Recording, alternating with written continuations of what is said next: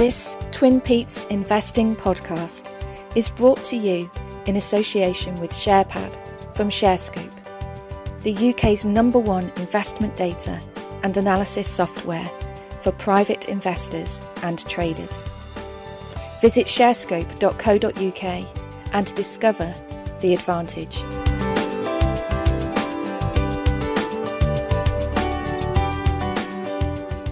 Hello and welcome to the Twin Peaks Investing podcast.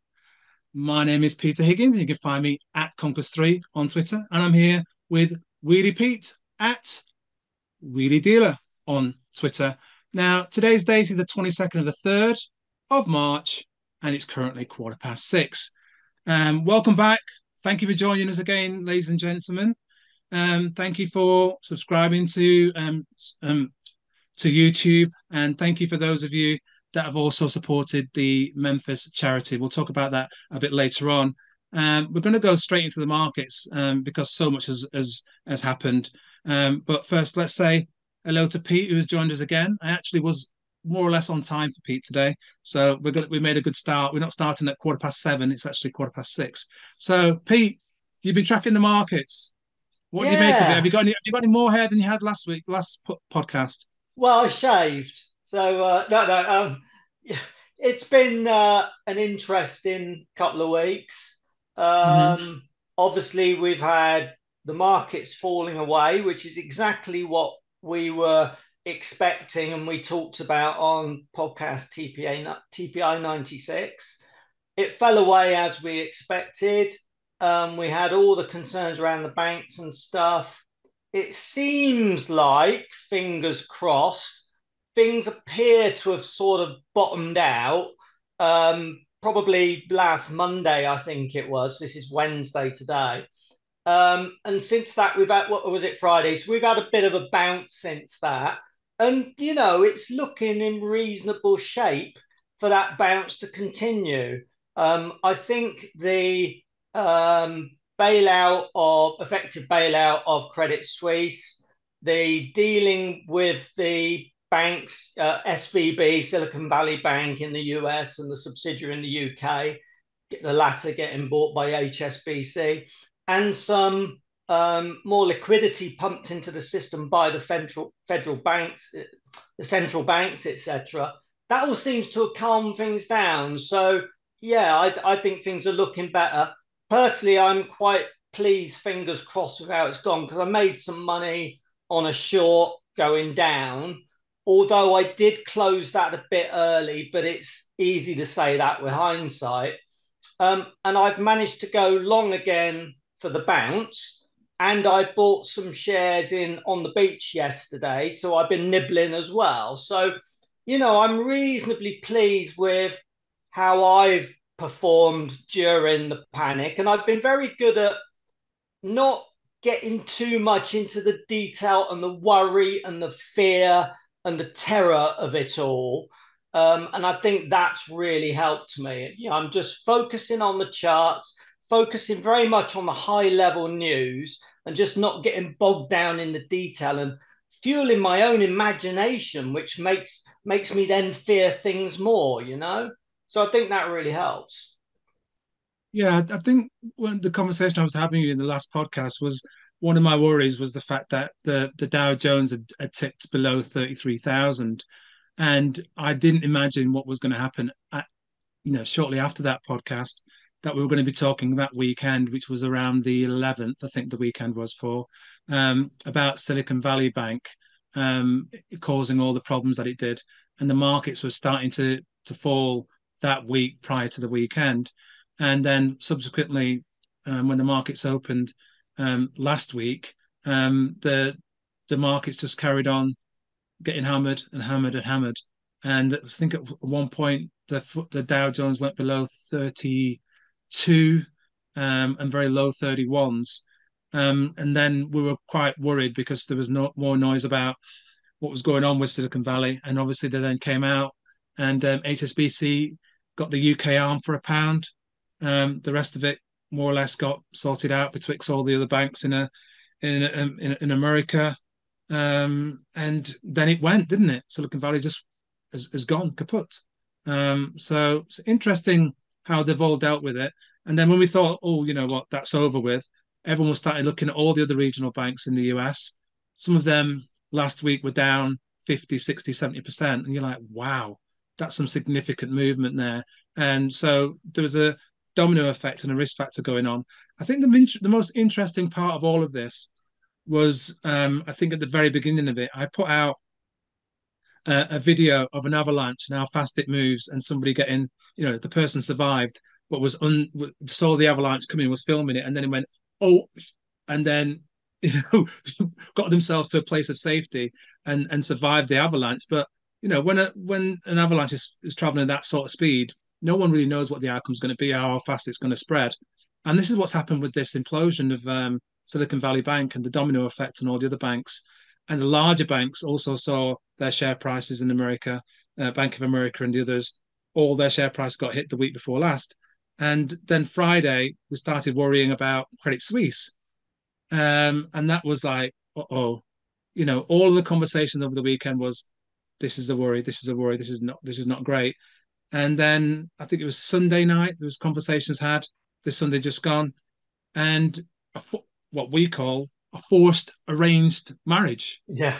The share price had finished at $2.01 on the Friday.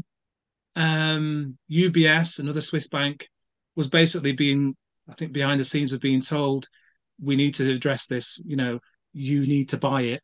You don't have a choice. You wheelie dealer has to marry, Mrs. Piggy over here.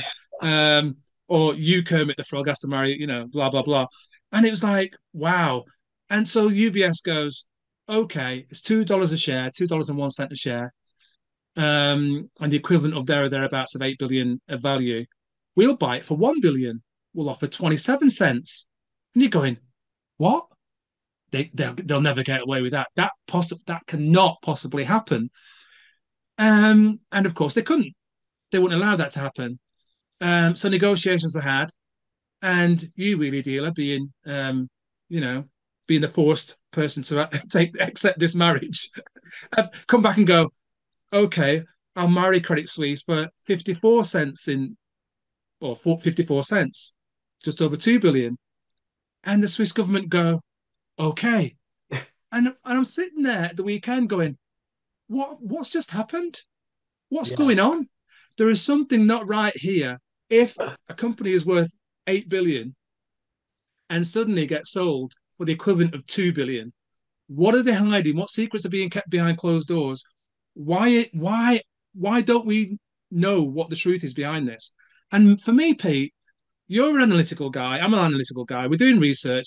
We've got all these fundamentals. We're crunching all these numbers. Yes, I know you believe in your charts and you trust your charts, but fundamentals are what give us value. We put our money on the numbers here, say this, this, and this. The numbers here say that's what the return should be. That we talk about return on invested capital the other time, return on capital employed the other time, and so on and so on and so forth. We talk about PE all the time. We talk about dividend. We talk about dividend cover. Those are the numbers that we build our portfolios on. Oh yeah, right? yeah. So if you can't trust a bank to be worth 8 billion on a Friday and get sold, we talk about take unders a lot here because it usually happened to me. You've got $2 a share and it's come all the way down from 30 odd down to 2. You're sitting there going, at least when we get taken over by UBS, we'll probably get 2.5, maybe get 3 if we're lucky. To be taken out for 54 cents, I was like, no. So I started trimming some stuff on Friday because I was like, there's something not quite right here. Other things are going to happen. Trim some more on Tuesday. Bought some, then, look at the markets again. And because I've got all this cash, I'm looking, thinking, that looks interesting. So I bought some stuff on Tuesday and I bought some stuff today. But Pete, I've lost trust in the market. I've lost trust in my own awareness of what's really going on. Because I think I read a lot.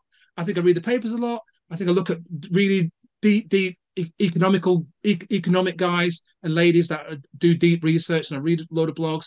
And I think I've got a level of understanding of what something should be worth. Yeah, and my big book there, the securities analysis book, this one here, I pour over it almost every single day to see what I've missed and what I've done. And I might as well have put that on a bonfire when it comes to Credit Suisse. I was like, well, that's a load of nonsense then. Yeah. Do you I know? don't. I mean, and then on top of that, Pete, you had the AT1 cocoa bonds, right?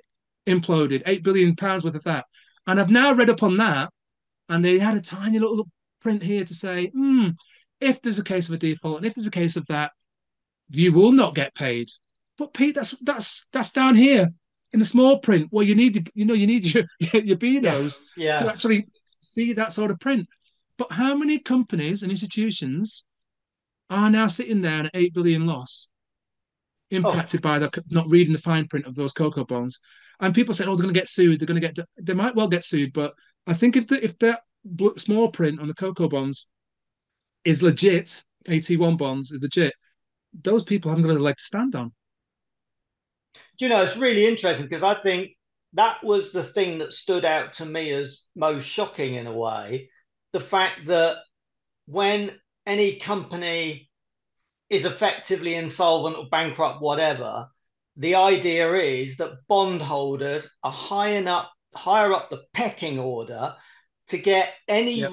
if there is some value in the company when an administrator sells it or whatever, the bondholders are higher up in the pecking order to at least get something than equity holders who are pretty much always wiped out.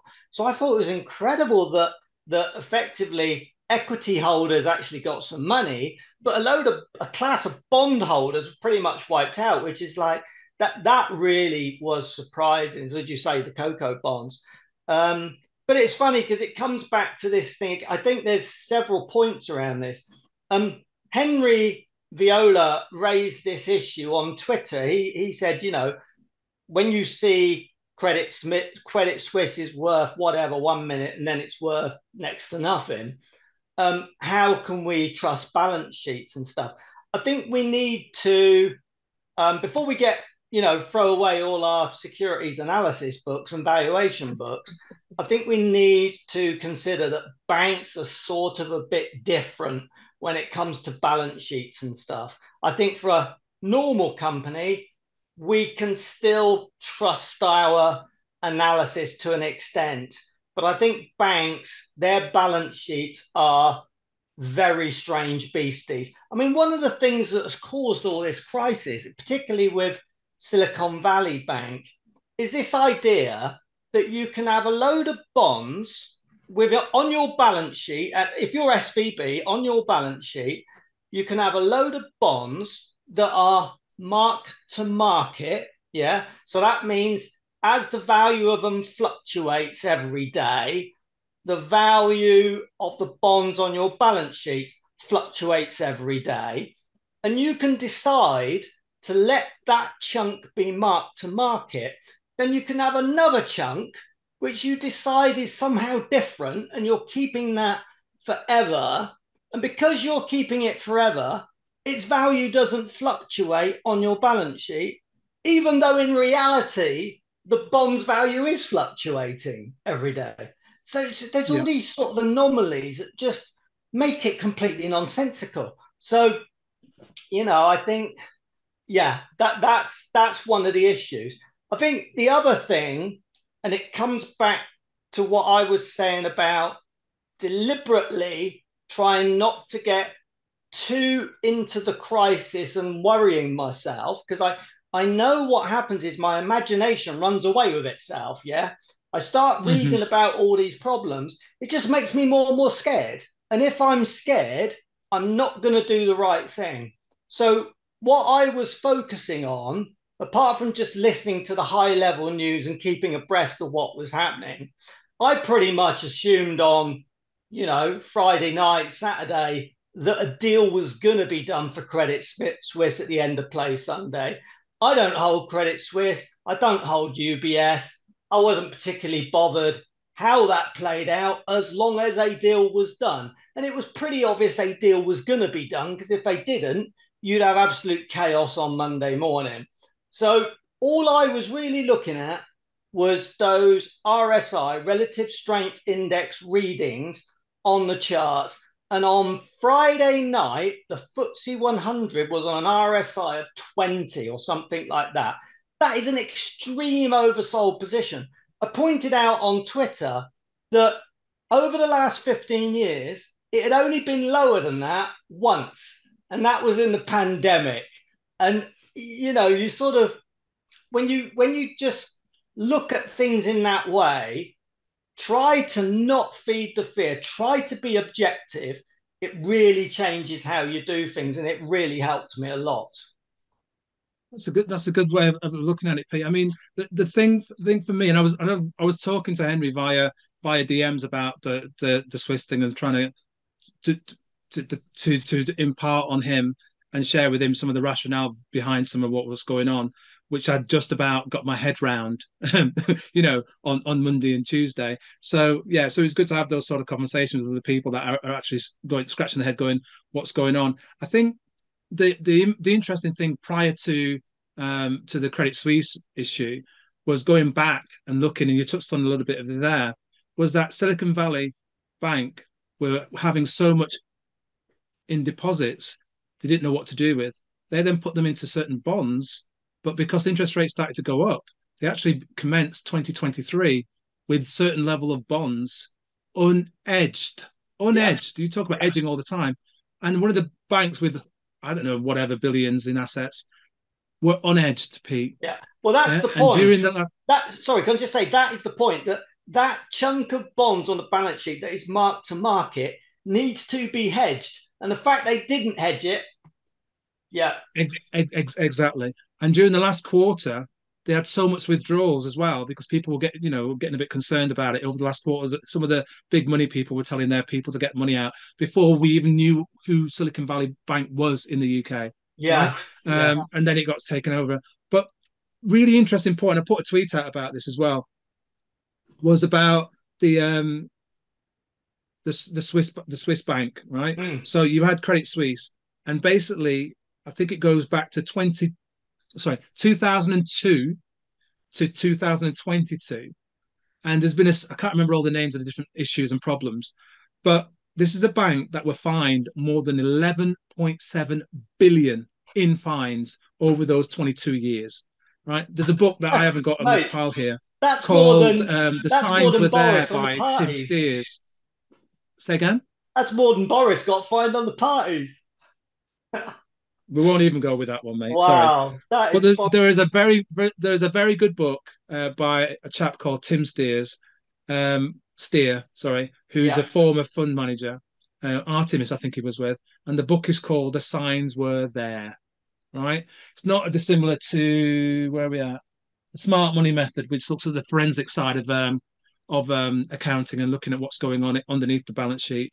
And it was there for all to see. There's a problem within this company. And I think going back to the conversation I was having with you about it being taken over for 54 cents or thereabouts from a $2 per share share price, tells you, and the fear that hit me was there's something seriously wrong here in this bank. What other banks are carrying this same sort of problem? How have they gotten away with getting this asset? I love a bargain. I'm always looking for bargains. If I can crunch my numbers using the security analysis book and find $2 worth of assets and get away with buying it for 54 cents, I will buy it all day. You know what I mean? If it's not a bank, I'll buy it all day. And I'll wait for the market to come back and say, yeah, we'll take that out for $2, Pete. I'll wait all day. But if it's £2 a share right now, yeah, I'm going to wait for it to fall to 54. I'm not going to try and buy it for 54. Are you with me?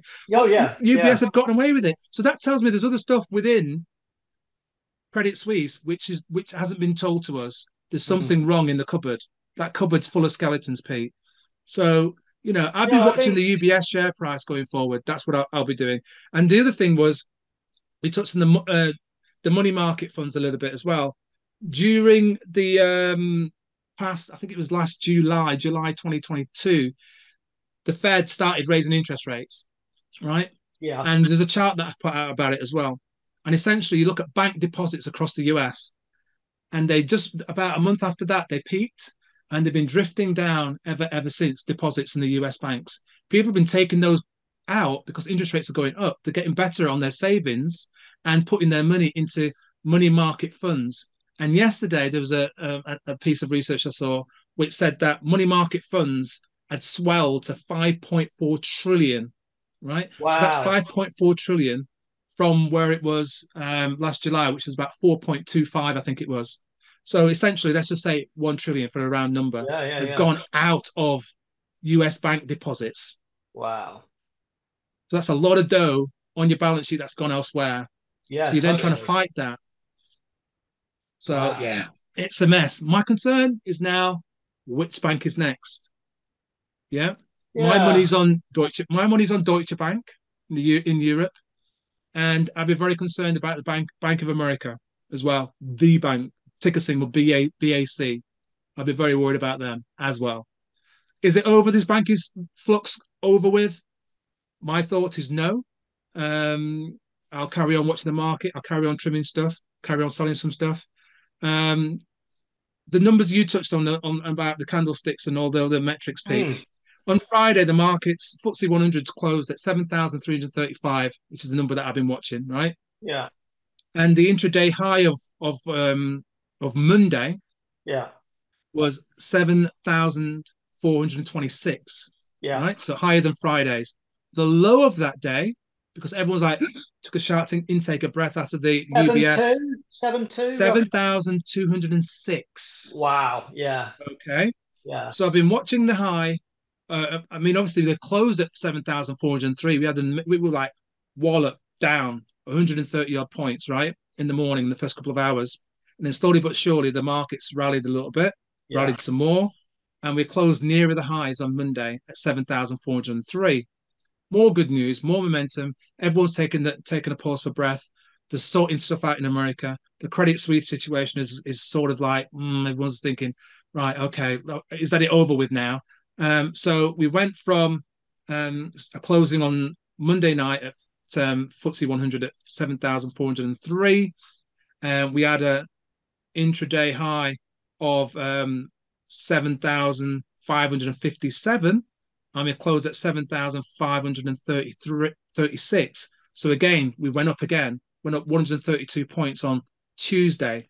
Now, this is quite interesting, Pete. Now, bearing in mind, right, that the intraday high on Tuesday was 7,557, right? Yeah. Today, we've hit another intraday high, Yeah. right? So that's three on the bounce we've had, right? So that might give the technical analysis people out there and people that like the charts, such as yourself, a bit of a, because we hit 7,585 today, and we finished again above where we finished on Tuesday at 7,586. And little old friendless FTSE AIM all share closed back above 804 today, having touched a low on Monday of 793, and it closed on Friday at 804, and today it's closed at 804 again. So if that's the weakest link in our indices, AIM is showing that even it has put its head back above the water, but above the Mm. water, and can breathe a bit of air. Well, do you So know what? that's potentially a little bit of positive news. I mean, obviously, we're going to touch about the inflation bit and what the data we had today, which Yeah. didn't help matters. I think if we'd not had that data today, we would have gone above 7,600. Yeah. No, I think there's something I've noticed distinctly in the last couple of days that we didn't see last week. And that was if the market started to rise last week, it would then sell off intraday and we'd end up down or whatever. Yeah. That changed on Monday because we had that big flush out where it went down to 772 nearly on the FTSE 100. Then we got the lovely reversal, which was my signal to say, look, we've got a crazy low RSI. We've had a reversal candlestick ongoing long, and fingers crossed that's worked out pretty well. But I've noticed the difference in the last couple of days. So this is Wednesday and obviously yesterday, Tuesday. What has happened today is every time the market goes down, it comes back up again. Every time it goes up, it keeps going up. And that's a real change of tone in the market that you can notice it quite easily and you can feel it quite easily. So that's a really great thing. Something else that I've noticed on the technicals, which is I've actually found quite fascinating, and that is that before we had this sell-off, in the last couple of weeks, the Nasdaq Composite, and obviously the Nasdaq 100, because they're very similar, was showing quite a bit of positivity and looking pretty good, yeah. And the irony is, we had the big problem with SVB, which was very much a bank that lent to smaller tech stocks, and it did lend to some big tech stocks. The incredible thing is, despite all that, the Nasdaq, to me, is the best looking index still. And whereas last night it was quite incredible, because all the, like the FTSE 100, the Dow, the S&P, they were all on an RSI reading pretty much below RSI 50 or slightly above 50. The Nasdaq was well above 50. It was like an RSI of 60 or something, or whatever. And it was so, relative strength, it was so much stronger than the other indexes. So even though it was in a way a tech sector and banking sector problem, the Nasdaq has actually shaken this off pretty well. And I think we'll see that in the S&P 500 pretty soon as well. Yeah, you're right. It's been very strong. I mean, one of the winners prior to this week's negative traffic on the markets. You remember the ARK ETF with Cathy? Yeah, Cathy Wood, yeah. Cathy Woods, and everyone was knocking it. I think at one stage that was up nearly 15-20% year to date. Obviously, it's given up some of that. But the bizarre thing is, and we do mock it and we knock it and we all the rest of it. But you know who the biggest winners are out of this current demise of the markets over the past 2 weeks, Pete? Do you know who've been most successful as investors? Well, I imagine a lot of fund managers have been using the opportunity to buy stuff. No. Crypto. An asset class, which you and I go, we're not going there. Do you know what the asset class is? Crypto and gold. Crypto and gold. Bitcoin has absolutely, year to date, smashed everybody else. And the one that's meant to be the safest place to hide, which all the larger investors go to, they put 100 grand in there, they put 50 grand in there, 250 grand in there. Bonds have been battered so far year to date. Investors in bonds are scratching their head going, every single metric that I used to measure and value blah blah blah blah regarding bonds have been battered, because all the rule book, all the stuff that makes sense to them and made sense to me, what little I knew of bonds, have been thrown upside down in the air, and it just beggars belief when there's rules to be applied for everybody else, Pete, you, me, and everybody else. And then governments, including our own, just go, nah, we're going to rewrite it over the weekend. It's amazing what can be done when they want it to happen. How quickly things can change on the course of a weekend. You might not be able to get a doctor's appointment, mate, for 3 years, but if they want to change the whole financial system over a weekend, by golly, they will. No problem. Yeah. Isn't it amazing? I had friends that I was speaking to last weekend, the weekend before last, going, and we're talking to some CEOs and CFOs that have got businesses and startups and entrepreneurs that have got money in the banks and all the rest of it.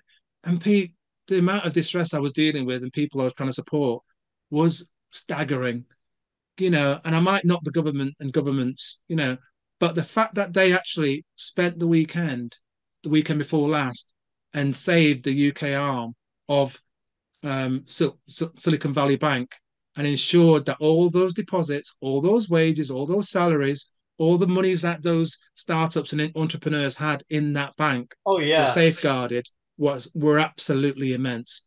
I'd spent the weekend before last at a party, a friend's 50th, and there's a chap there I know quite well from Memphis, and he's called Callum McKeefery. Sold his business, he's moving on to as part of this larger group now, and they're going to do great things. We're having this conversation. We talk about Memphis and charities and stuff we're going to do together going forward.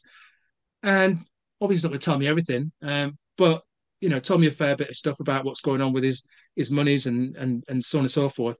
Didn't mention he had, obviously wasn't any need to be talking about Silicon Valley Bank. Yeah. Next thing I know, Callum has got £50 million in Silicon Valley Bank. Good Lord. Yeah, part of the business that he'd sold, right? Wow. And I'm like, right? So I'm doing my tweets, I'm putting stuff out there. I send him to this lady that works for the Telegraph, and they have a little chat. And there's a big spread on. I've put it out there, big spread on him with this lady with the Telegraph. But essentially, because of the government's intervention, Pete, and this is the thing what people don't understand. If that bank had gone, Oh right, yeah, yeah, you are covered for £85,000, yeah. right? £50 million, and they go, yeah, Pete, here's 85. Here's 85k for your Yeah, 50 million. yeah. Luckily, they sorted it out. They got HSBC walloped in there. Have that for £1. Take it all out. Safeguarded all the deposits. He's got his money now. What advice do you give to people that have got loads of money in one bank? Spread it out as much as you can. Is there enough banks to put 50 million in so you're covered for 85 grand in each of them? I don't know. I don't know the answer to that. But boy, oh boy, he came in with a whisker, Pete. A whisker of 50. working for the last 40, well, not 40 years, he's not that old. Well, 25-ish years, his life, yeah, building a yeah, company, losing a company, building a company, building another one, growing the company, getting it taken over, and then might have been zeroed. Do you know So what? the government absolutely came on and did, and there's thousands of people's jobs here at Pete, by the way. Oh yeah. When they saved Silicon Valley Bank from going under regarding the UK arm, they safeguarded so many jobs, so many entrepreneurs, businesses, and so on and so forth, and the ecosystem of the UK. They smashed it. They really, really did. I guess one positive about having Rishi Sunak as the PM is that he very much understands finance after what he's been doing all his career, and that probably helped. He understood the magnitude of the problem. Yeah, he's also, Pete, no one really talks about this as well. He's got a tech background as well. He's got an interest in tech. So he understands that community.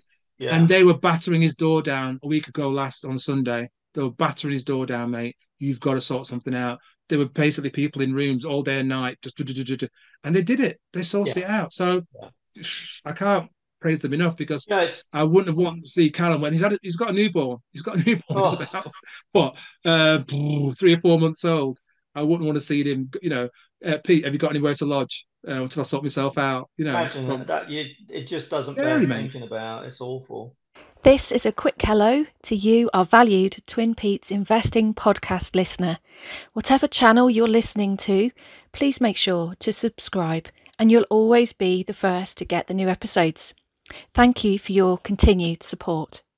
Funny enough, it makes me, I hold HSBA, and I hold Standard Chartered, and I sort of haven't been overly happy with those positions, and I've been thinking of actually, moving them on at some stage, mainly because the whole sort of China aspect gets on my boobies a bit, So I thought, well, but then with this problem that's come up, it's made me think even more.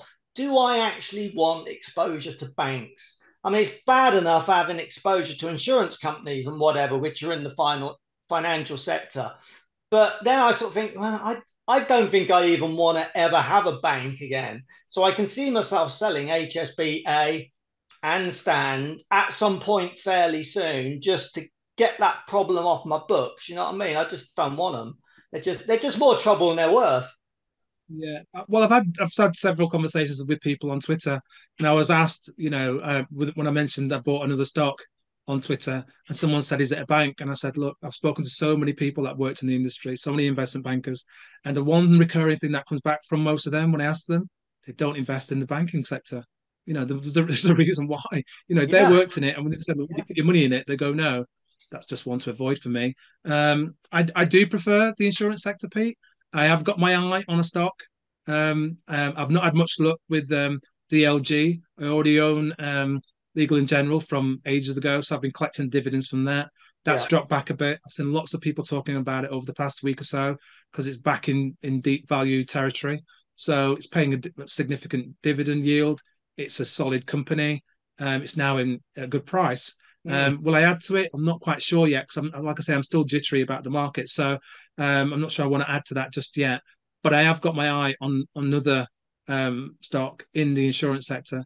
And on Monday, when the markets were wobbling, the price that I had earmarked to buy it at, I was asleep at the wheel because I was doing my panicking bit. I wasn't as calm as I should have been. The price Yeah. came into my zone. Honestly, this is the truth, Pete. The Yeah. price came into my buy zone, See, and I it's the went, problem I have all the yeah, time. yeah, yeah. I find Because that I get myself really scared.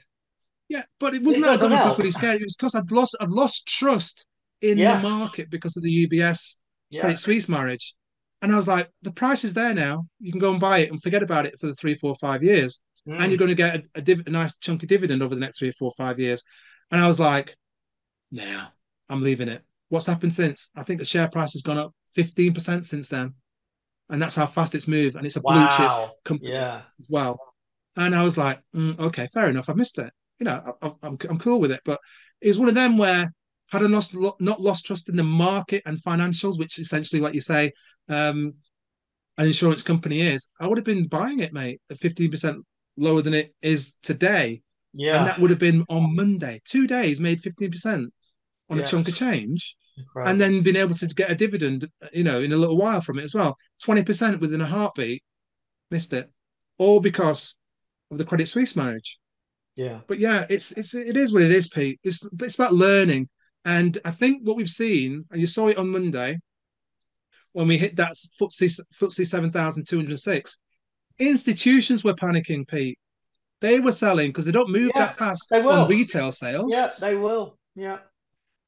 The thing So is, yeah, you've got to remember institutions, fund managers, whatever, they are all humans. They have the same yeah, emotions we do. They yeah, can just as easily get carried away by it all as we can. It's really interesting because I've had this thing for some time now, for a few years, where I've been deliberately trying to unlearn everything I know and to make my system more simple. And it's something that I've picked up from how Naked Trader Robbie Burns does stuff. Yeah. He is so simple with his process. And I think I do, and I think a lot of other investors overcomplicate things. And it comes back to this, it's like paralysis by analysis. We spend so much time looking into things and analyzing things and whatever, and we're missing the goddamn obvious thing that's staring us in the face.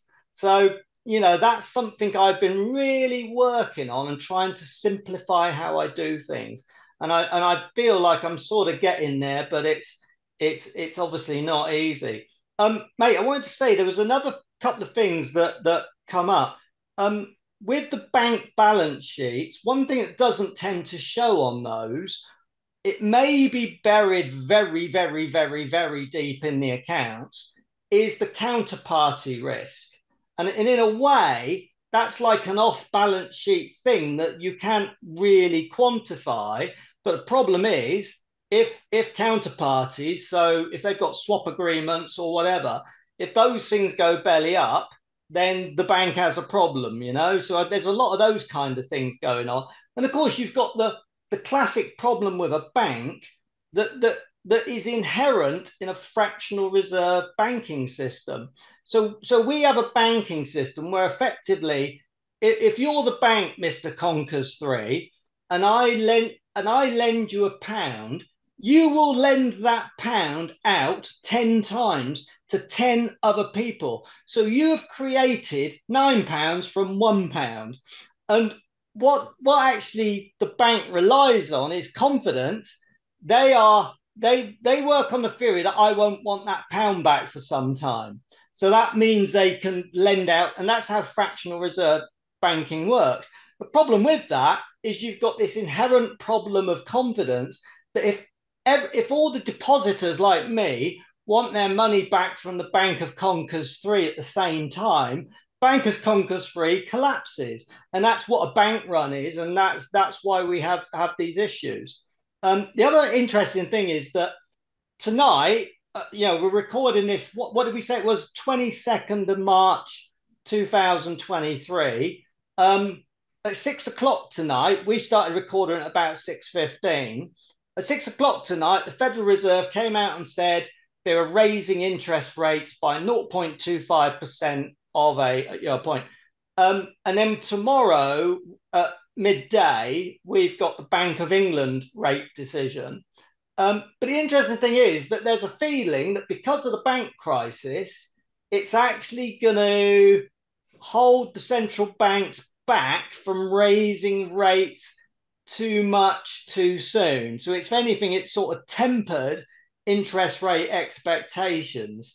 So it's such a complicated puzzle, isn't it? Yeah, I mean, personally, I think because of the inflation numbers that we got today that were up again and took everyone by a little bit by surprise. I'm not sure why it took some people by surprise, but the the consumer price inflation index jumped to 7.4 for February. We're already in March, so the question is that the peak? No, Everyone's it been was calling the peak for the 10.4, past six. wasn't it? 10.4. 10.4. Yeah. 10.4. And it was expected to be 9.6. So it's Yeah. a disappointing So number. so Yeah. so it's a quite a big move up, and other people have called the top in the inflation figures for January, for December, for November, and here we are now, in double digits at 10.4. So we currently stand at 4%, the interest rates, right? Mm. And I've got it here. Capital economics people are one of the main predictors, and they're basically saying that we're probably going to still see a hike to 4.25 tomorrow, as inflation concerns are paramount. But chief UK economist Paul Dale said the rate decision is still a very close call, but the CPI figures give the team a bit more confidence in their forecast. So it's going to be a difficult one for them to swerve tomorrow, Pete. I think if they do give it another increase to 4.25, and then when we get the March numbers this time next month, in April, it might be a case of them going, actually, March was the peak in the middle of the month, but we've actually rolled over and we're now back down. Yeah. The March numbers is now below 10 or at 10. And we can see that decreasing, hopefully, because we've got all the winter fuel prices to go into all these calculations. Like everyone's bill for Christmas having their eating on is still coming in for March. Yeah. Well, So forget about your tins of beans and your cans of Coke and your potatoes and your tomatoes and all the rest of it. Prices going up. It is going to be the energy prices, I think, that really fuel it. But today they were saying it was mainly to do with food. yeah, they said Food it was. prices. Yeah, food was up something like 17 or 18%, which is, Goes back to the terrible. conversation I was having with you last Terrible. time about my Yeah. Lurpak or the wife's Lurpak going up. Oh, Remember? shocking. And mate, I'll tell you what, I think there is potentially a bigger problem with food going forwards because there are so many things happening to the food supply industry that is actually restricting supply. And I just think it's a very messy situation. I mean, I was watching some stuff over the weekend about farmers and that, and they were all saying that they're not planting as much seeds and They're not doing stuff. it. They're Well, basically refusing to grow produce well, they just or can't sell afford them. even sell Yeah, milk or even sell eggs or even send tomatoes to certain places because like it's we're not getting the painful. price it's costing us. It's costing them a fortune to produce Yeah, this stuff. yeah. And then you're going, okay, the cost all told is £1 for this for us.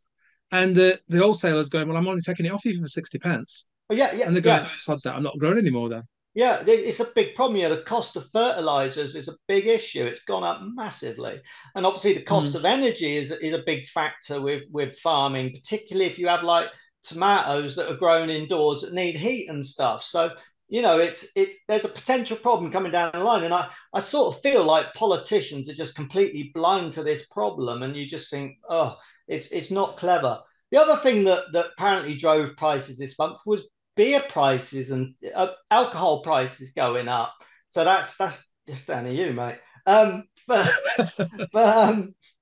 don't. It must be tough, Tom. I totally lost my thought train. No. You were saying about beer prices going up, Pete, as an Yeah. issue as well. No, I think So yeah. So the other thing that was I was going to say. One of the big surprise. I mean, so much has happened since we recorded the last podcast. The other big thing that happened that we've all forgotten about was the budget. Yeah, and apart from the Oh fact yeah, that budget. I didn't think there was nothing in it. It was just sort of non-budget. He's held it back, mate. Yeah, Mr. Jeremy has Yeah, held it back. yeah. But He's going to be doing it nearer to the elections. You watch. He's going to come out with another budget later on. what? But yeah, and I think the mainstay of that was about what's it? The pensions, Lifetime allowance. going unlimited, mate. Yeah. Woo, unlimited. Yeah. But there you go. Anyway, the thing that really stood out for me on the budget was two things. First one was that GDP growth forecasts by the OBR were much better than they forecasted back in November.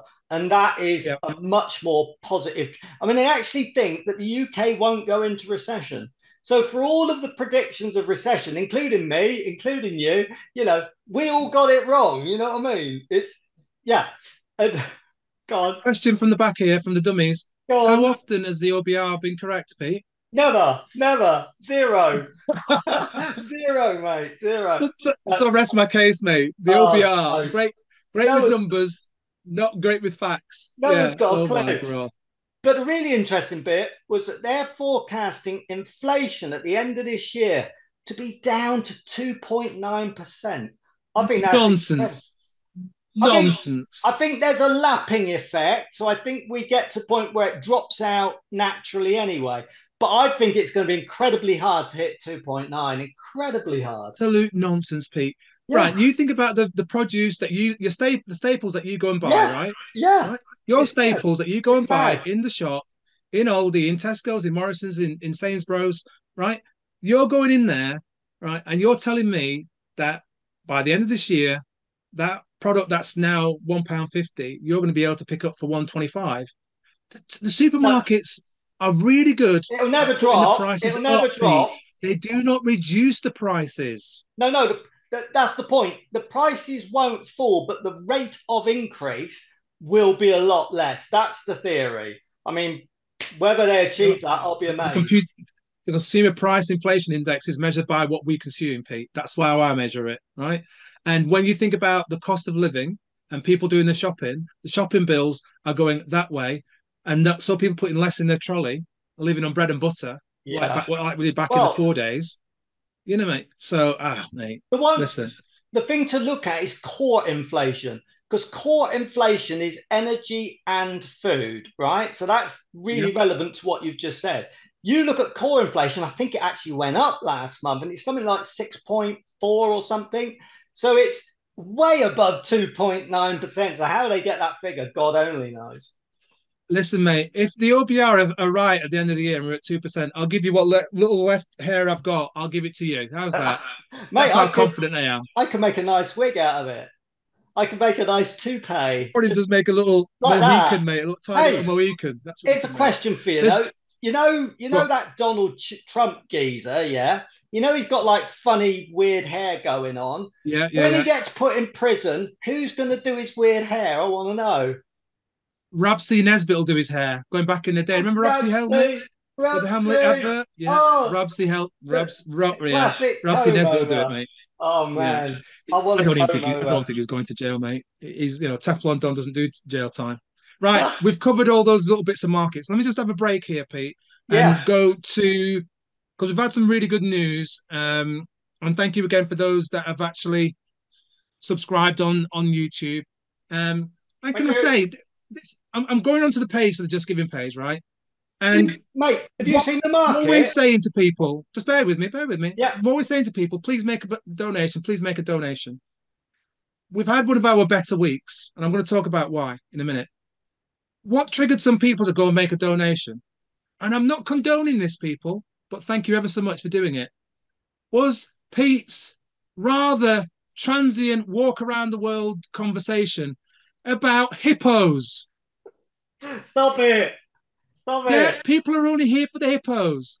People are only here for Pete's jokes. Honestly. You try and give some quality information about stocks, the markets, and let's just tell jokes about hippos. Mate, well, it worked. Thank you ever so much for making donations, people. I'm now thinking honestly of a hippo with a Trump wig. There you go. Stop. Don't go there. Don't go. So, folks, we've made a miraculous jump over since the last podcast. We're sitting at £1,245. Thank you ever so much. Right, let's find some names here as to who's been generous and pushed that number over 1,000, because I was hoping that we could get to 1,000. Let's see who's been kind enough to share some monies. Yeah. So we are, yeah. And the first one was from a chap by the name of Jeremy. Jeremy. Thanks, And he Jeremy. said, worth it for the hippo story. Laugh out loud. Donated £10 plus £2 gift aid. Thank you ever so much for making that donation, Jeremy. We really, really, really appreciate it. Brilliant. And then follow on, we have the quality small cap investor. I think his Twitter handle is a regular listener to the show. Yeah, is at growth_investor1. So thank you. And thank you. he wrote, I'm only here for Pablo's hippos. So that was £30 plus £7.50 gift aid. So thank you ever so much, Jason. Really appreciate that. And then we have Nigel the Green Yorkie, and he donated £10 and £2.50 gift aid. And his words were, I love spending time with you guys when I'm alone in the car. Ooh, that sounds saucy. Yeah. Nigel, thank you ever so much. Thanks for your podcast. They are great fun and thought-provoking too. We really appreciate your donation, Nigel. Really appreciate that, chap. Thank you very much. Now, a friend of mine that's on Twitter, Ali Shafra, and he donated £100. So, Ali, thank you ever so much, sir. Really, really appreciate it. Yes, always enjoy listening to your podcasts and learning from others too. Well done for fundraising. Brilliant thing to do. Thank you ever so much. Now, this chap is just always keeps surprising me with his generosity. I've had a couple of conversations with him about stuff we're going to do possibly later in the year, and he smashed it once again. And his name is Elric. Yeah, and his Twitter handle is the Lemming Investor. Thanks, and his words simply are, this is such an important cause, guys. And he's donated £200 plus £50 gift aid. So fantastic. Thank you very much, Elric. Really appreciate that, sir. And then we've got an anonymous donator donation, TPR 95 and 96. A couple of great podcasts. Good luck with the fundraising. £8 plus £2 gift aid. So thank you to our anonymous donator and all others that have made donations so far. I really appreciate it. I understand that the cost of living crisis, food inflation, and all the rest of it is impacting some of your budgets. And I understand, that some of you make donations to other charities, local and national. So any of you that can make a donation to this Memphis charity, we really, really, really appreciate it. And thank you to everyone that's done it so far. So we're sitting at 12:45. So our new target now is 1500. If we can do that in the next 2 weeks, would be absolutely fantastic. If you've never made a donation before and you can do so, please, if you can afford to do so, please make a donation. A £5 each would be fantastic. £10 would be great. Anything you can afford will be brilliant. So thank you ever so much. Good stuff. Whether you are an experienced or new investor, you know how valuable it is to conduct portfolio enhancing analysis and to have easy access to data that will give you the edge. As a Twin Petes investing podcast listener, you can access an exceptional offer via SharePad from ShareScope, the UK's #1 investment data and analysis software for private investors and traders. This special Twin Petes offer is available to new subscribers only, and you can subscribe using the promo code TWINPETES. The incredible and exclusive offer means that monthly subscribers will get their second month free, and annual subscribers will get their 13th month free. Sign up and subscribe to SharePad today using the Twin Petes promo code, and you can save up to £69. Visit sharescope.co.uk/SharePad for further details and subscribe to the investing and trading analysis and data you need. Mate, I've got a choice of two topics for you. Do you want to talk about, or do you want me to talk about, whatever? Do you want stocks that fall in the market as opposed to stocks that are great for long-term quality and long-term returns? Or do you want to talk about different categories of environmental fund? I would prefer stocks going up and down. But before I do that, Pete, can I just quickly sneak this in? Right. Yeah. Before you get yourself sorted for stocks that go up and down. I'm going behind. For those that are not watching now on YouTube, please switch over to YouTube now. Right. And if you haven't subscribed, please do so while you're there. Right. I'm going to grab this book from my little pile. Over. Yeah. I'm going to move that out of the way so it doesn't fall over. But you will see I've just grabbed this book. This is the quality, how to pick quality shares by our good friend, Phil Oakley. Now, excellent. Our February winner of the Twin Peaks Challenge, as well as having the SharePad account availability and be able to use that for a month, he has chosen this as his first, the first winning prize. He wants this book and it will be going to him via Harriman House shortly. So that's the first winning book chosen. Brilliant. And I put a thread of all 15 books on Twitter, and Pete's going to retweet it going forward. So you can see all 15 books that you as a winner, potential winner going forward, can choose from. And as I said before, the monthly prize, one book, the overall prize, all 15, and the runner-up of the overall prize gets 5 books. So you'll be able to get this and another 14 books, including The Skeptical Investor from our good friend, John Stepek. So, yeah, you'll be able to help yourself to lots and lots of different books, and I'll be sharing them up and down as we go forward. Pete, sorry, just throw that in there regarding Raj winning that prize. Mate, that's fantastic. Thinking about it, what I'll probably end up doing is talking about the environmental funds on a TikTok video that I'll create. That's what I'll probably do. Because if people don't know, if you want to, we'll do that one next podcast. Yeah, whatever. Yeah, go for it next podcast. Yeah, no, that's cool. Just in case people who listen to podcasts don't know, I've actually got TikTok. Well, I've got 2 TikTok channels. But if you just go to @WheelieDealer on TikTok, I'm pumping out probably 3 videos every week, which tend to be of an educational nature, or I do some that are more sort of timely and specific to the market, which are on a @WheelieDealer2 TikTok account. So anyway, just throw that in. Right, yeah. Mate, it was an observation that I've had sort of recently around the markets and what I see happening, yeah. And one of the things that I know, it's almost like there are 2 types of humans, right? There are humans that are absolutely fascinated and attracted to stocks that have tanked, right? So if you get a stock that's absolutely, it's fallen, say, 15% in the least recent problem, yeah, that attracts people. If you get stocks that have profit warnings that tank 30%, whatever, that attracts people.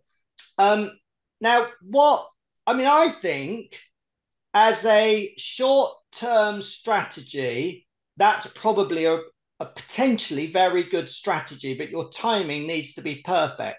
So, for instance, the stock falls 30%, you buy it at a good point as it's falling, or once you think it's fallen the whole way and it's starting to turn up, whatever, you buy it, you can make a good quick turn, sell it, close out the gain, move on sort of thing.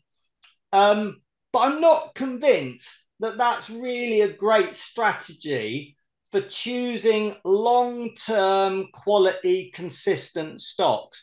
Because I think what tends to happen is the long-term quality stocks, when the markets are bad, the long-term quality stocks might only get hit 5-10%, whereas a lot of this more sort of troubled, more sort of junky stuff is getting hit 15, 20, 25%. And it's funny how certain individuals are really sort of attracted to these big droppers. For me, myself, I'm not actually that interested in big droppers because I'm more focused on the long term. I bought more on the beach, OTB, the other day. It hasn't dropped that much, but it has dropped with the pullback. But the point was, I already hold it. I wanted more of it. I wanted to average down on it. It's had really good results recently, and it looks damn good value. So I was buying it as a long-term hold. I'm not buying it for a quick flip or anything. And I think if people are buying these big crashers thinking they're good long-term ones, I think they might end up disappointed. What's your sort of thinking on all that?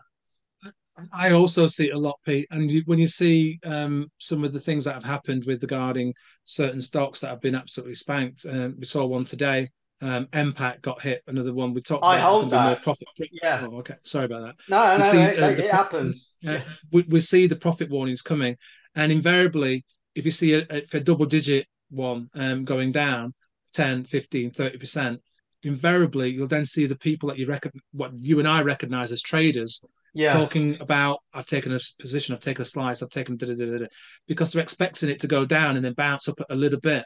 And sometimes that happens. They get a quick 5% or 3%, but literally the scalping the spread. It could be 1 or 2 or 3%, and they're in and they're out, and they're in and they're out.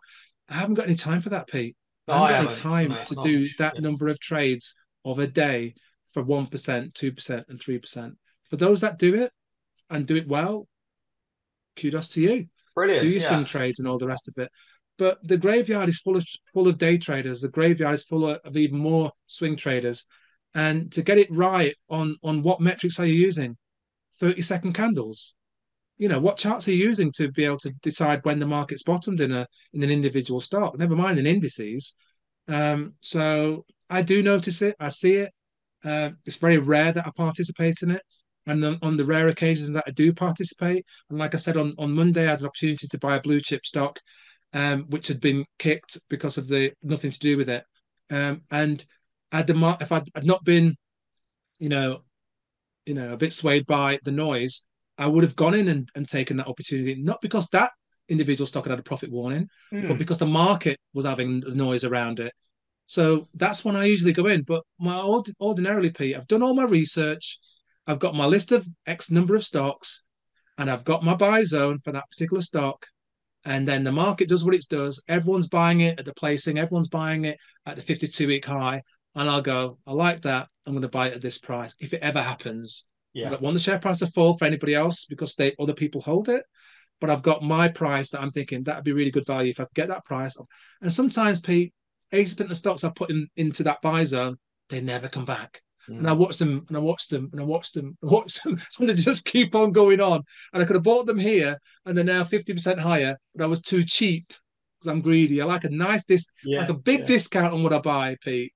Right? I'm doing my sum of parts analysis.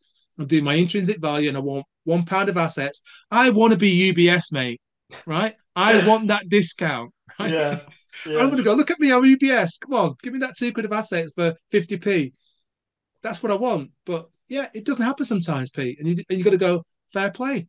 For the guys and ladies that got in early, well done. That's what we're meant to be doing. We're meant to be looking at value. We're meant to be doing research, looking for value. Don't overpay. We've seen so many different REITs, funds, all over the shop last year, 30%, 40%. I think one of them was over 50% premium to NAV. Yeah. Now you can't give away those NAVs.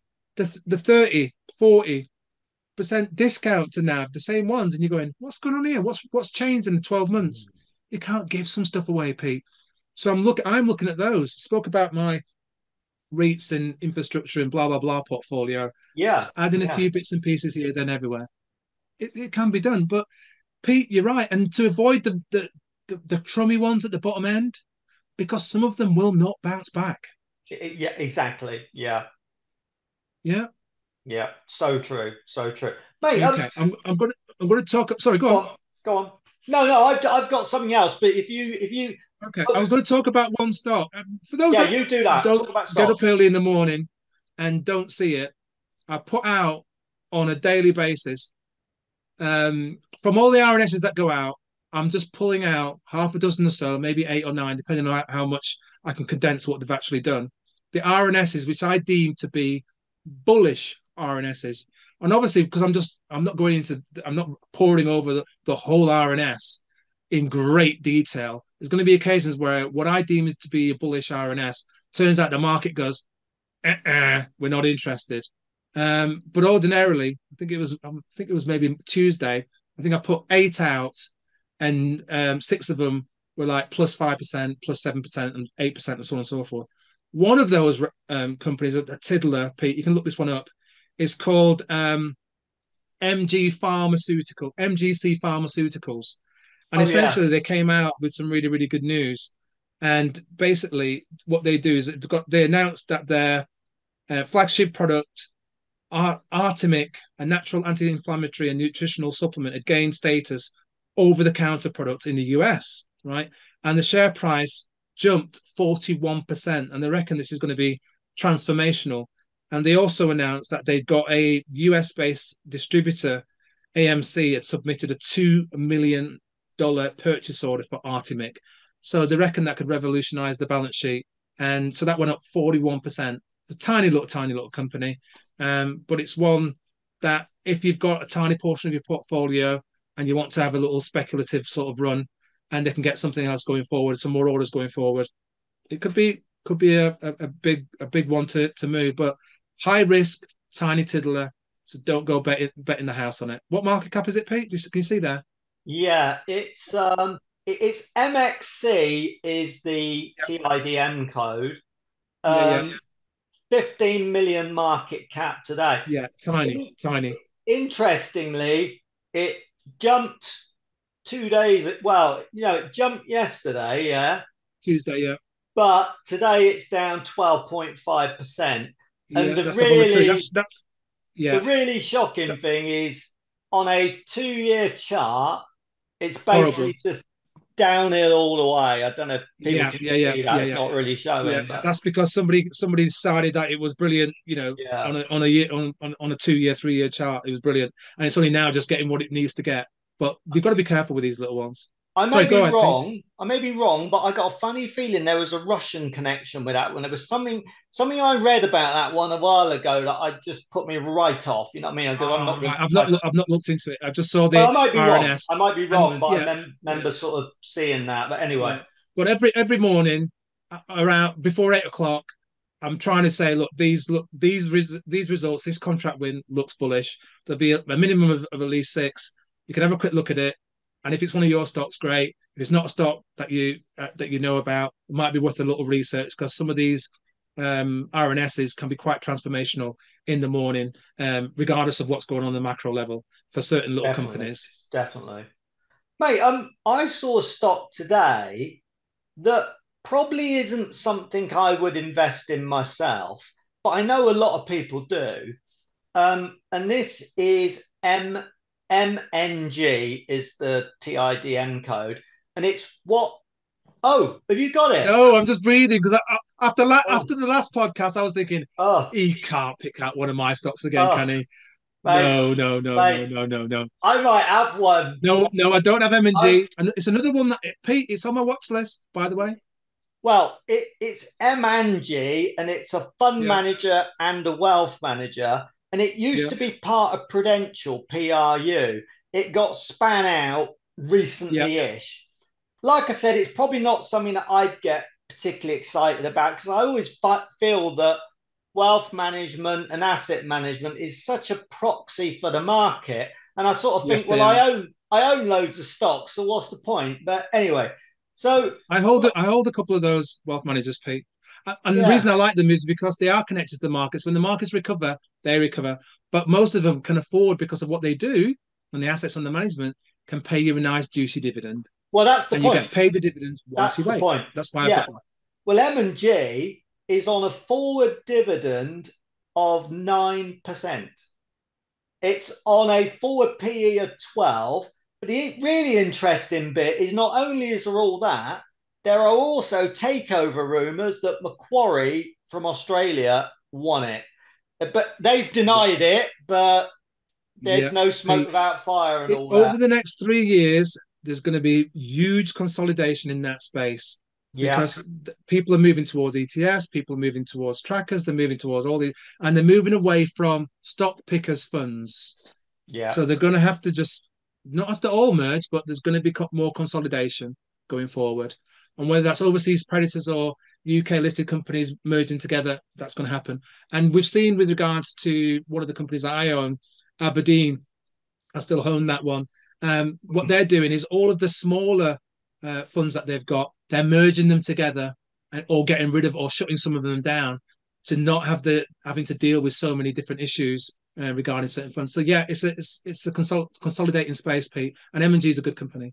I think an important point that's more of a general point here is that I would never invest in something just for the takeover.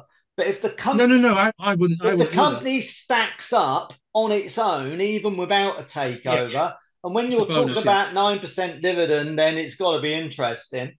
yeah, Then that makes it worthwhile having, and the takeover's a bonus if that happens. absolutely agree. Or Absolutely agree. sometimes a pain in the backside if they do a take under. If they do a take under, yeah, Yeah, yeah, yeah. And what we've talked about some of my takeovers in the past, Pete, but this is the problem, and it's a good problem to have sometimes, but it's not a nice problem other times. When you've got a really, really good company in your portfolio and somebody comes and snatches it away, you've got to find another company of the same sort of quality, and that's not always possible. So you're left with cash on your account, looking for a home, and you've got to exactly. find a subpar or a weaker sort of entity, maybe in the same space or in a completely different sector that you didn't really want to buy, rather than having the cash on the balance sheet. So, I prefer if most of my companies didn't get taken over. Now I've got one. Sorry, I was just going to say very, very quickly. Earlier on, I noticed something had happened in the market while we're doing the podcast. Yeah. And right? the NASDAQ was up 1.1%. And I'm like, Oh, wowzers. That's why you're I going to was, tell me it's giving it yeah, all up now? You're going to tell me? mate, it's given it all up. And the reason is it's gone negative. And the reason is because obviously Jerome Powell, the man who Oh, runs the he Fed, started talking. He started has talking. started talking because he always does his meeting about half Oh, an hour behind me. So he's obviously let a cat out of the bag and caused a load of trouble. So there you go. But every not, time he starts talking after the market has moved up, it yeah, goes down. yeah. He never says anything once the market's gone up. That Uh, keeps the market up where it is, or makes it go higher. It comes down again. but we've Oh, still got, anyway, I'm going to throw one stock out there because I've not shared a stock for a little while yeah. that I think actually could do some good. And this will chime with you, Pete, I think, and I hope, Oh, I hope I've got because it. it's a very political stock, Pete. Very political stock, this one. Oh, Oh, yes. political. Yeah. And it YouGov. is, YouGov. it is YouGov. Yeah. Whoa. And it came out with its results YOU. yesterday.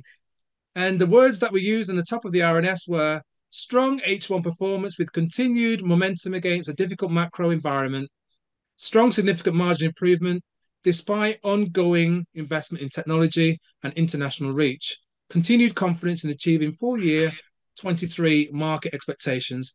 And they came out with revenue up 30%, Wow. adjusted operating profit 58%, statutory operating profit 89%, adjusted profit before tax 72%, adjusted earnings per share to up 81%, and statutory earnings per share up 158%. And I'm like, I read those numbers and I was thinking, that can't be right.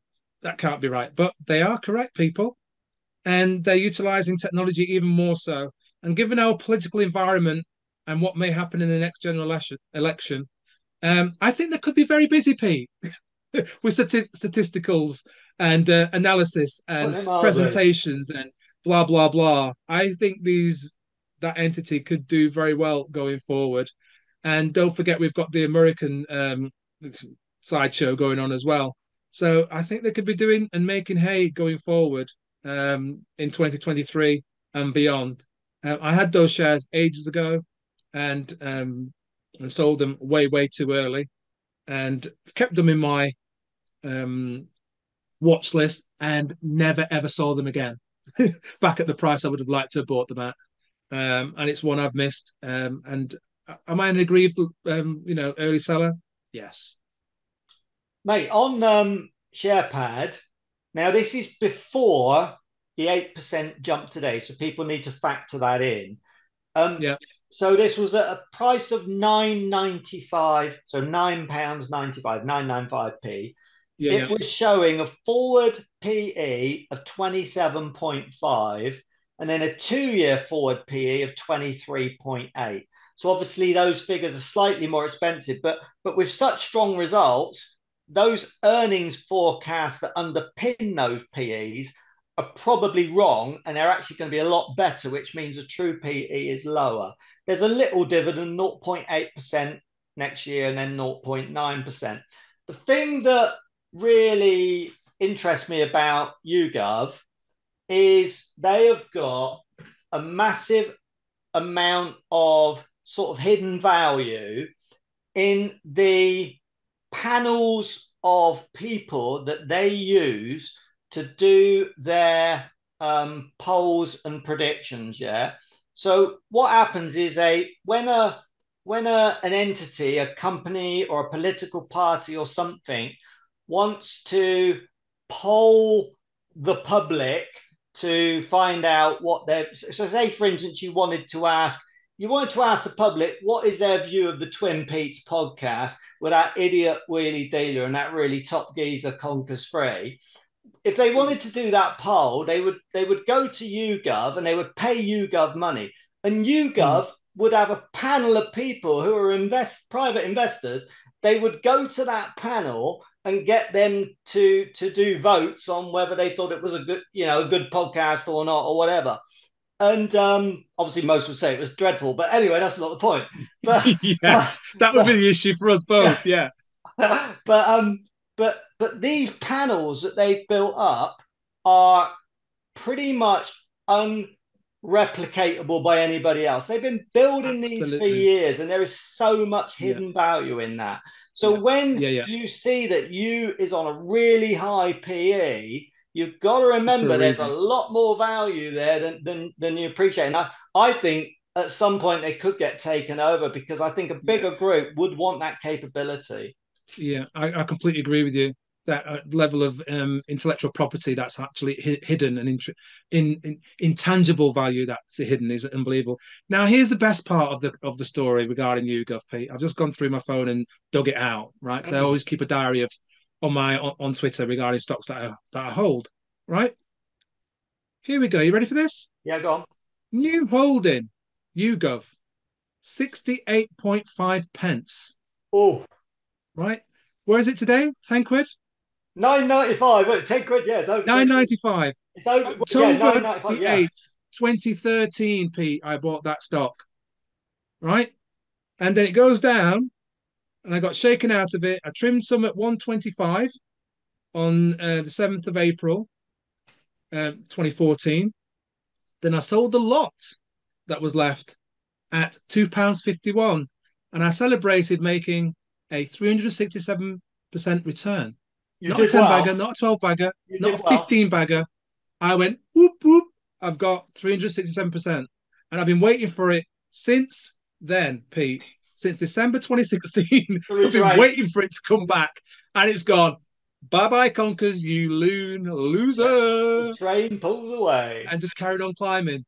Wow, mate. So that would be going on near enough, heading towards. What would be 23 quid, wouldn't it? 23 quid thereabouts. Don't think about it. Yeah, it'd be a 20 bagger, mate. On the way to a 20 bagger.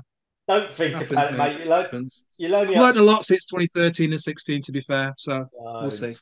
That's my last stock, Pete. Let me just see how long we've been running. Running for a little while here, mate. So we might have to call it a day. I want to guess what you're running 117. What do you want to add? What's your last parting words to these lovely people that keep coming back to watch us?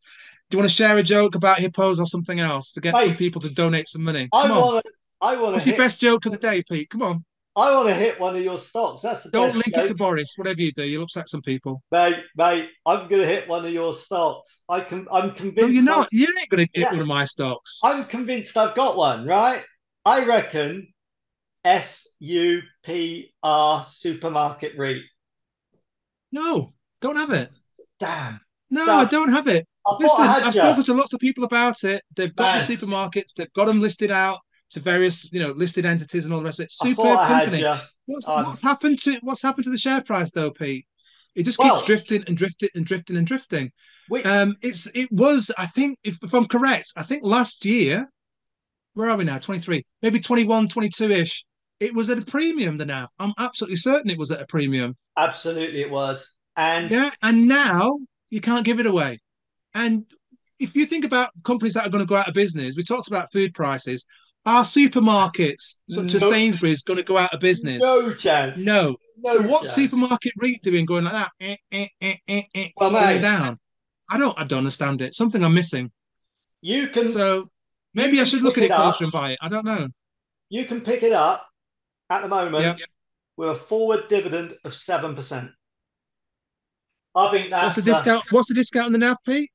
well, you'd need to check the figures for definite, but it's it's showing on SharePad. This sounds a bit high to me, but it's showing on SharePad as 25%. That's a Well, that's not even the massive. lowest ones out there, mate, to be fair. That's a But yeah, massive that's a reasonable discount. discount, mate. So you're getting £1 of assets for 75p and it's yielding 7%. 7%. I might have to warm my hands up. Mate, I have to get the barrow out and go wallop, you know bring up the what? truck. If I needed a REIT in my income portfolio, which I don't because I got loads of damn things, that's one I'd definitely be looking at. Definitely would be. Yeah. But hey, There we go. Can't own everything, mate. Can't have everything. We can't buy all the stocks that are in the market. But boy, oh boy, I've got so much cash sitting on the balance sheet at the minute. I'm going, rubbing my hands together. If we get to Thursday, Friday, Pete, and there's no other, we do talk about First Republic Bank, ticker symbol FRC. That's the worry in the US. We want that one to be resolved. It keeps going up 30, 40, 50% up and down like a yo-yo, and we want that to get resolved. And if that stops the contagion in America, hopefully, I'll be back buying far more going forward. What are you laughing at? I'm laughing my head off because real-time update during the wheelie dealer Compass 3 Twin Peaks. How far down have we gone? Mate, Nasdaq is up now 0.5%. It's completely mad. You can't make it up. You cannot make. There's this trader's paradise. There's too many people with a supercomputer in their pockets going buy, sell. Oh, it's madness. You should be able to throw around a market of that size by 1% and 1.5%, 2.5% in the space of 20 minutes, half an hour. You shouldn't be able to do that, Pete. You know what algorithms and machine learning and AI crunching all the numbers. It's ridiculous. You know what happened, mate? Jerome Powell was doing his speech and he probably scratched his ear. And it's like, oh my God, he scratched his ear. Sell. You know? That's a clue. Yeah. Or maybe it was just Jermaine Powell stopped talking and the market went, right, time to buy again. Oh my gosh. Right, folks, we've had a bit of a marathon here, Pete. Yeah. And we've just about finished. We almost finished around the same time as we started the last one. Yeah. Isn't that weird? That's true. And your pile of books stayed up. Still there. Oh, I think this is one's gone flat. This is the book. I will dedicate this book to Jermaine Powell, right? Yeah. This is a massive book. And it's worth reading. The Extraordinary